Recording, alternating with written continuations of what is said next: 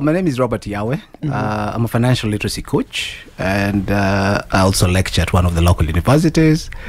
And what else do you want to know? You said you bought unga last week. I know you buy local clothes. I really like that about yourself. But we want to talk about the economy. Are you saying that it's not because of Ukraine and the dollar that everything has gone haywire right about now? I think the term is the straw that broke the camel's back. This camel has been overloaded for long enough.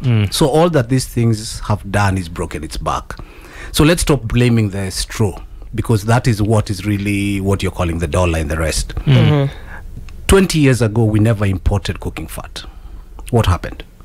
We never used to import cooking fat? No, we used to have our own wheat. We grew enough wheat to feed ourselves. We grew enough maize to feed ourselves.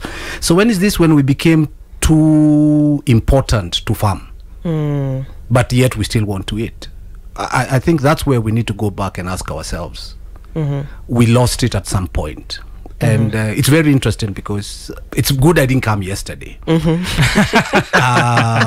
Because then yesterday I had a conference call with a lecturer from one of the Singapore universities. And I mentioned this statement that in 1965, Kenya and Singapore were at the same level. Yep.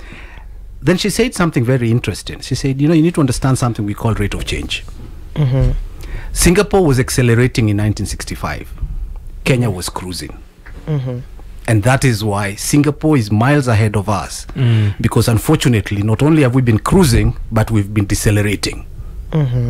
That's where our problem started.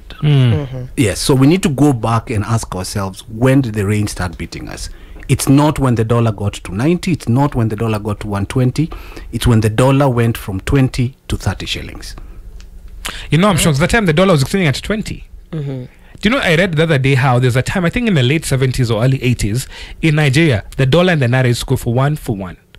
Can you imagine? In this Africa, I was like, that's insane. That's unheard of. So just hearing that the dollar would go for 20 shillings in this country, oh my gosh. Not 20. I exchanged the dollar one time at 8 shillings. What? Okay, just says a lot about how old I must be. Oh my God. Which year was that? That's like the 30s.